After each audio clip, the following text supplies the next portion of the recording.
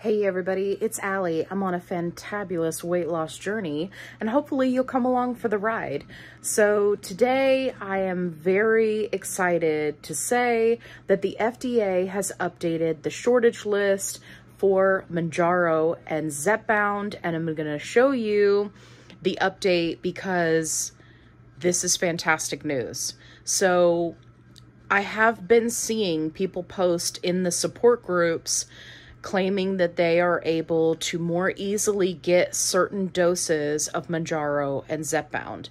And according to the FDA shortage list, there are quite a few doses that are no longer in shortage. Now, having said all of that, we are not out of the woods yet.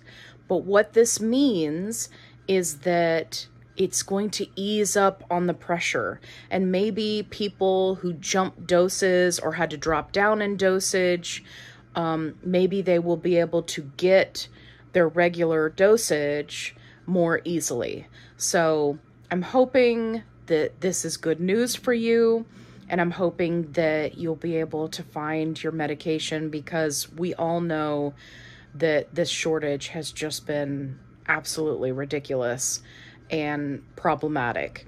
I've also seen a lot of people posting in the support groups that doctors are actually cutting back on prescribing the medications, that they're saying because of the shortage, they're not going to prescribe the medications that are in shortage.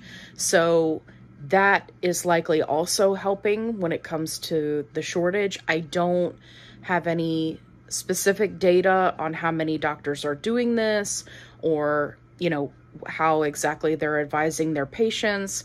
But that, in addition to, you know, Eli Lilly trying to ramp up production, is easing up on the pressure.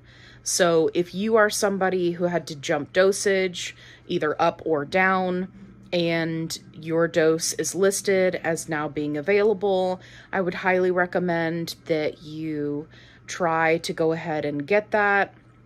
What I don't recommend that people do is get crazy with it, right? I made a whole video about 90-day supplies. I understand that some insurance companies push that, but we're not out of the woods yet. But this could be the break that many people need, so I wanted to make you aware of it.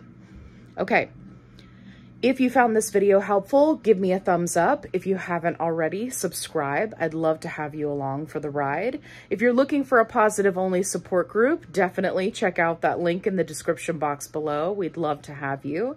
And as always, be kind, rewind.